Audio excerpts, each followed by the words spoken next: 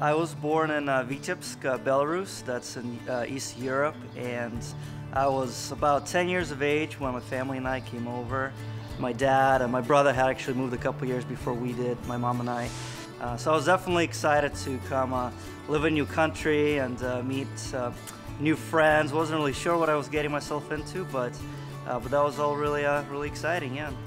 My dad is an engineer, and my mom was a gynecologist back in Belarus. So they had this idea that higher education it's important, and it's basically no questions asked. That's what you do, and that's what's happening after high school.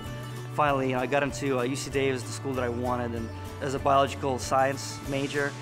Biology was a major part of my high school life.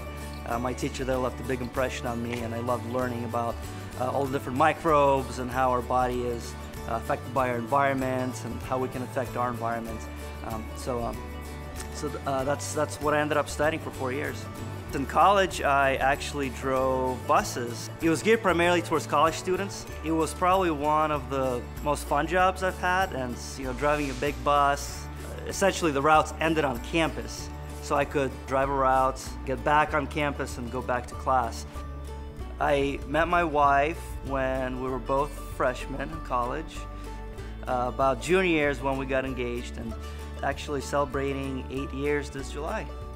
These days, I'm a pretty busy papa, as my kids call me. I have a 3.5-year-old, and now I have an 8-month-old. And that's primarily what I fill my time with, is kids, family, and a little bit of housework. I was a swimmer back in high school.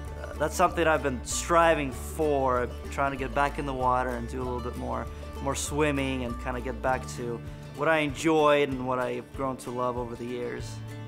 I'm a registered environmental health specialist for the county. We conduct inspections of facilities that store or manage hazardous materials, and we partner with those facilities in proper management and proper disposal of those materials. In the county, currently, we have about 12 or 1,300 facilities that we have in our program that are part of the hazardous materials programs. Many of those are very different. There's different industries, different types, sizes.